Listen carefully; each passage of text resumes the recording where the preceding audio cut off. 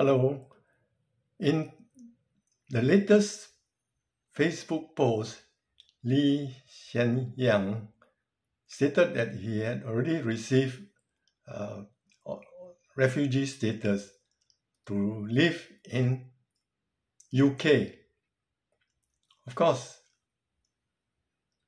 the media start to inquire, to query the Singapore government. So the Singapore government has given its response. Go to his Facebook and you can read about it.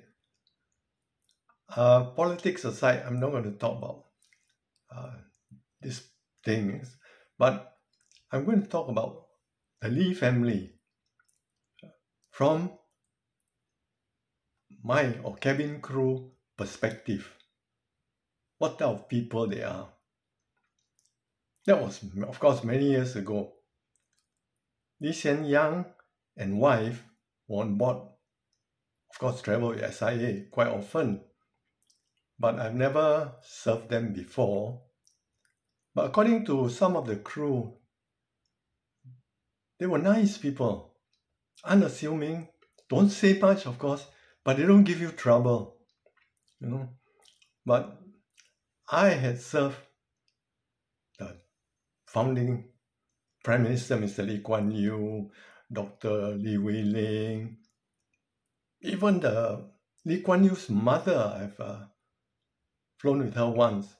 They were all nice, unassuming people, despite holding high position. Even Freddie Lee, the younger brother of Lee Kuan Yew, was one of my favorite passengers. They were nice, fair. I give you an example. The late Mr. Lee Kuan Yew, everybody was, revered him so much, they were afraid to serve him.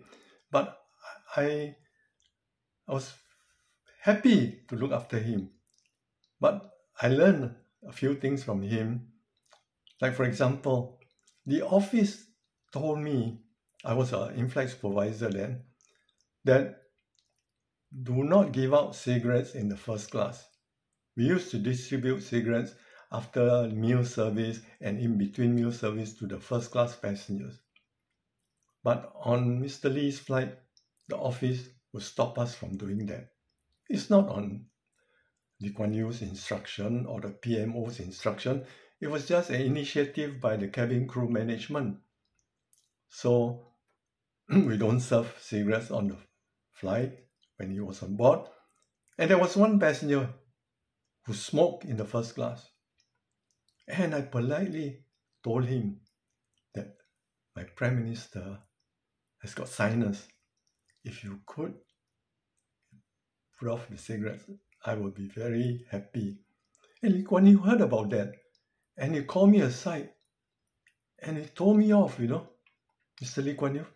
He said, you don't tell a fare-paying passenger not to smoke because of me. That's not fair.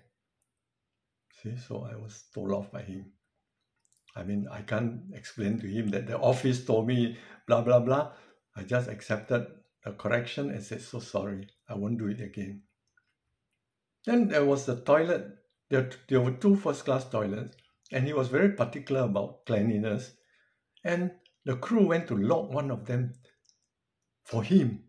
He found out. He was quite upset. So he told the crew, don't you ever do that again. It's not fair to the other first-class passengers to reserve a toilet for me. See? Good man.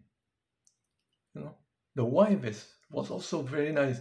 When I couldn't fulfill or oblige Mr. Lee's request, or acceded to his request, like newspapers and etc., I would turn to Mrs. Lee Kuan Yew and sort of in a low tone explained to her there wasn't any available.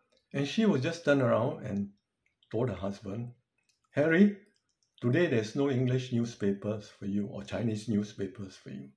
So don't harass the crew. She always saved the day for us. Look at the pilot's case in 1981 or something. They went on industrial action. Mr. Lee Kuan Yew called the Pilots Association committee up, as well as the chairman of SIA, to the Istana, and gave them a piece of his mind.